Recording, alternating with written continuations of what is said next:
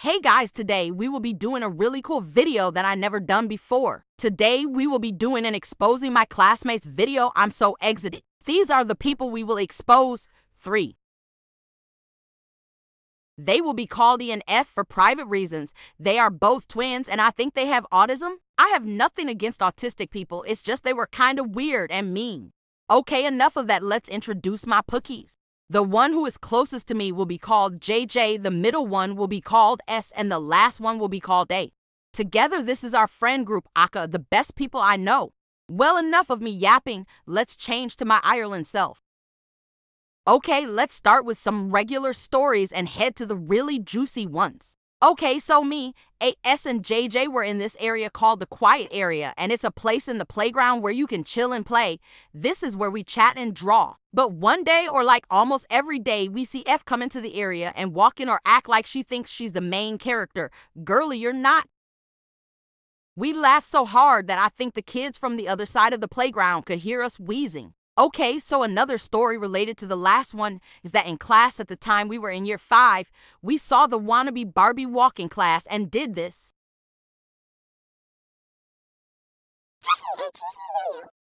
She actually giggles and sounds like she would be in some movie or anime like Girl Please. But it was really funny and we talked about it in break. Okay, the next story is a good one, so stay until the end. So basically, this was also in year 5. The whole class got to stay 2 days at this place called Kilv Court or Simph. Well, one night we were playing bingo and I was partners with someone, but I will just use a BC, I'm lazy. JJ was next to me and was partners with E. Now this is where it gets sad and juicy. This toad actually scribbles all over their bingo sheet, and if you didn't know, JJ is very sensitive. Then she crumpled the paper and threw it at her like that is so not cool. Then JJ started to cry and he laughed like the horse. She is like, seriously. Insert name look behind you. I was blazing mad. Like JJ was my friend since year 1 and seeing her upset made me really mad. So I started telling her to stop or I will tell the teacher. Hey, E, stop laughing and apologize or I will tell on you for bullying. Then for the entire time we were telling her to stop, but she didn't care. Then she just rolled her eyes. It was so annoying, but eventually she got told off really bad and had to apologize. Haha. Okay, so sometimes F would spy on me and JJ, which was super weird, and I think he was there too whispering something to F.